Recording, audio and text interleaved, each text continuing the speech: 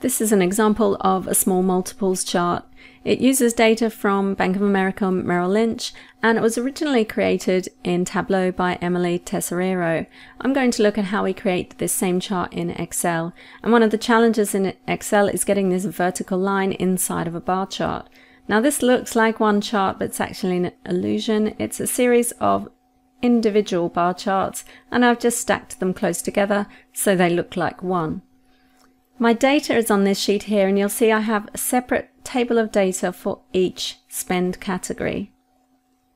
I've got my actual value, the maximum, and the average. And if we look at the chart here, the actual values are the grey bars, the maximum are green, and the average are the dashed line. So to insert one of these charts, I need to select just the actual and max first. We'll insert a 2D bar chart. I need to set this series to overlap. So we'll do that. Control 1 to format the data series. We'll set the overlap to 100%. And while we're here, let's set the gap width to 30. It's just going to make the bars a bit wider. Next, we need to add the average. So I'm going to select the data, including the header, Control C, select the outer edge of the chart, and then on the Home tab, we're going to paste special. This opens the chart paste special dialog box. We're going to add a new series with the Y values in the columns, and the series name is in the first row. So click OK. This is our average series. Now the first thing I need to do is put it on the secondary axis.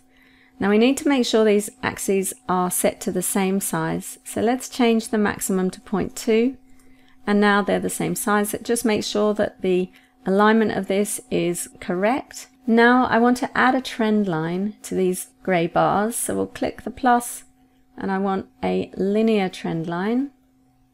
Now I'm just going to do a little bit of formatting because I want to get rid of that legend. It's taking up too much space.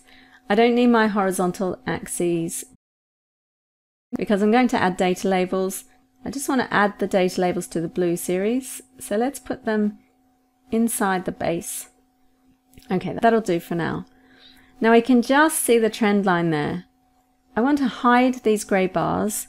So Control 1, I'm going to set them to no fill.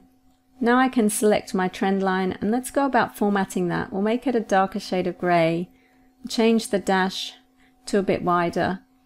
And I want the trend line to extend to the top and bottom of the bars. So let's make a change to the forward forecast and make that 10. And now it touches the top and bottom. We can tidy up the chart a little bit more. Let's get rid of the grid lines, because we've got these labels, we don't need them, so I'm just selecting them. I'll press the delete key. Let's format the font white so it's easier to read. And I want my vertical axis sorted in the opposite order. As you can see in my data, it starts with millennials and ends in traditionalists, so this is currently back to front. So I'm going to Control 1 to open the Format Axis dialog box, and I'm going to choose Categories in reverse order. Now I can do a little bit more formatting. Maybe I want my fill for these bars to be a grey colour. And let's make this one Excel green for the maximum. All we need to do now is link the chart title. So with it selected in the formula bar, I'm going to type equals and then choose the cell with the label, press enter, and now it's linked to that cell. If I change that cell, it will feed through to my chart. Let's get rid of the border on the outside of the chart so that we can align them closer together. And I'll just make it a bit smaller, and we'll see how we go about making the next one. So basically I want to duplicate this chart. So with the outside selected, Control D to duplicate. Now you can see it's selected and it's still referencing these cells. So let's just left click and drag them. All I need to do now is, I can't left click and drag that, but I can right click and go into select data, and I can just edit that cell. So instead of that one, I want that one. And for this one, instead of that one, I want that one. And average probably doesn't really matter for the label, but I like to keep everything together. I'll click OK. I just need to hide these again, so let's set them to no fill. And we can set our series colors. I think there's a bug in mine. It should copy the colors, but I'm on an insider build of Excel, which means sometimes it's a little bit unpredictable, shall we say. So let's change that to Excel green. Oh, and I've lost my data labels. Goodness me. So we'll put them inside the base. And we'll format that in white. And let's link this to cell 14. Now, because I want to align these beside one another, I want to reuse this axis rather than having it repeat. So let's just hide the axis. We'll turn the labels to none. And now they're aligned side by side. Let's close that. I can also align my chart title to the left, just to be consistent. Okay, so the last thing I need to do is give my chart a title overall, because I've got multiple charts, and create a legend, because the legend that comes with the chart is too noisy, particularly with the trend lines. So let's just use some shapes. I need a text box for the chart title. And let's set the font. We'll use Segoe Light, and we'll make it a bit bigger. Okay, so that's my chart title. We'll get rid of the border on that so that it's not visible. Okay, chart title's done. We just need a legend now. So I'm going to insert a box that will represent my max bars. So let's set that fill to green and no outline. And we'll insert a dashed line. So I'm just holding down the shift key to make sure the line is drawn straight. So let's change the format. Actually, it's this dark grey, and we want it a bit thicker.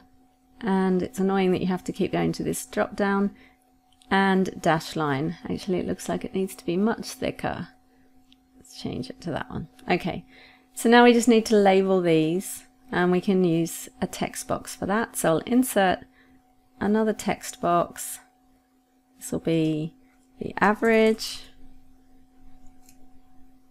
Let's make the font smaller and the box a bit bigger. Okay. We'll just align them, and we'll get rid of the border. And we'll get rid of the fill.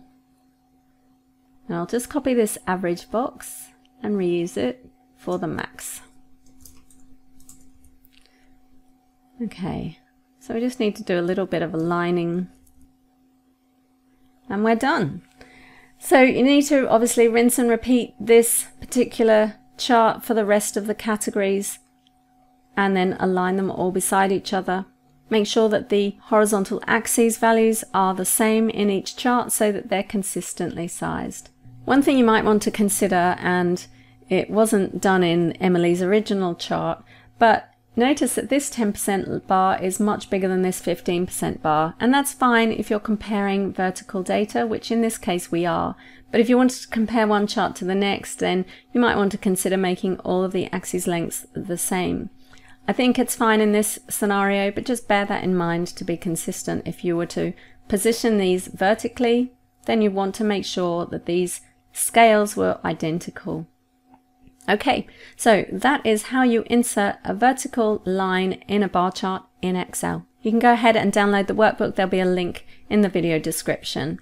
And if you like this video, please click the thumbs up and subscribe to my channel. Thanks for watching.